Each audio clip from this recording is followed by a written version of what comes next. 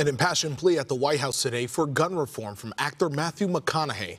McConaughey called on the American people to come together to support gun reform after 19 children and 2 teachers were killed in his hometown of Uvalde, Texas. Chris Wolfe is live in the KTLA News Center with more on the actor's call to action in the wake of the nation's latest gun tragedy. Chris? Cher and Pedro, it was quite a performance, and it was all from the heart. Matthew McConaughey spoke to the American people live from the White House. Alethea.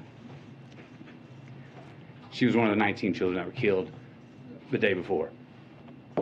Now, Alethea, her dream was to go to art school in Paris and one day share her art with the world. He shared stories of the murdered children in South Texas, pointing to his wife holding a pair of green high tops worn by another victim, 10-year-old Maite Rodriguez.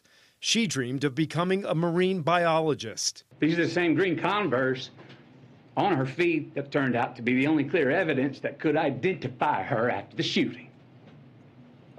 How about that? Emotional, shaky, tearful. Actor Matthew McConaughey delivers a real-life, urgent plea for gun reform following the massacre at an elementary school in the town where he was born, Uvalde, Texas. This moment is different. We are in a window of opportunity right now that we have not been in before. A window where it seems like real change can happen. Families of the deceased, mothers, fathers, sisters, brothers, Texas Rangers, hunters, Border Patrol, and responsible gun owners who won't give up their Second Amendment right to bear arms. And you know what they all said? We want secure and safe schools, and we want gun laws that won't make it so easy for the bad guys to get these damn guns.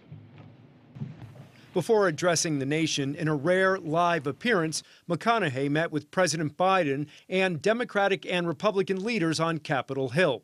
Senators meeting behind closed doors could be close to reaching a deal on new gun restrictions. We need background checks. We need to raise the minimum age to purchase an AR-15 rifle to 21. We need a waiting period for those rifles. We need red flag laws and consequences for those who abuse them.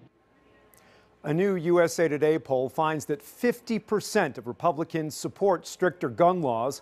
That's a huge increase after the recent series of mass shootings. This development could boost the prospects for Congress to tighten federal gun laws.